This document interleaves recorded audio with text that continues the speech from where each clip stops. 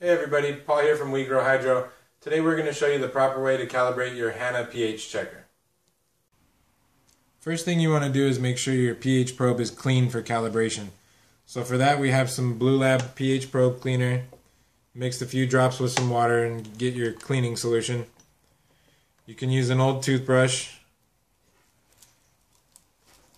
Just kind of twist it in there. You can also get the bristles in there, scrub it, make sure there's no nutrient residue on it. Rinse it off in some water.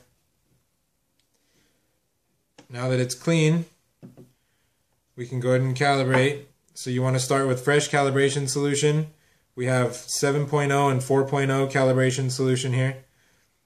So you're going to want to start with the 7. You're going to want to let it settle on a number. So let it get its reading and find out where it's at.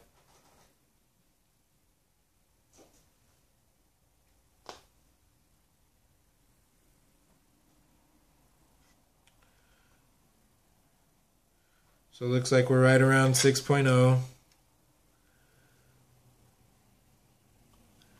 Start with the 7 screw. And you're going to adjust until it reads 7.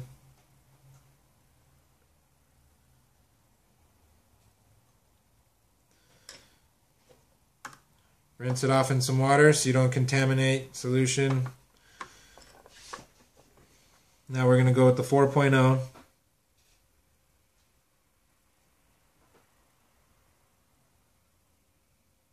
Again, let it settle on a number.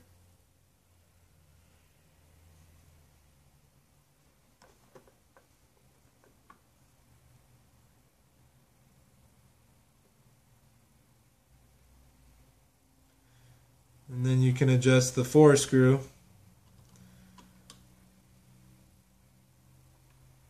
Until it reads 4.0.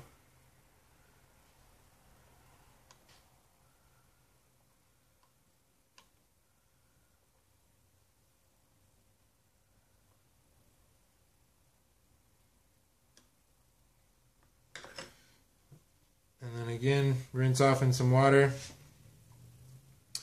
It's ready to use, and for storage, always keep the tip wet so you can use some storage solution for that. Put a little in the tip before you put it away.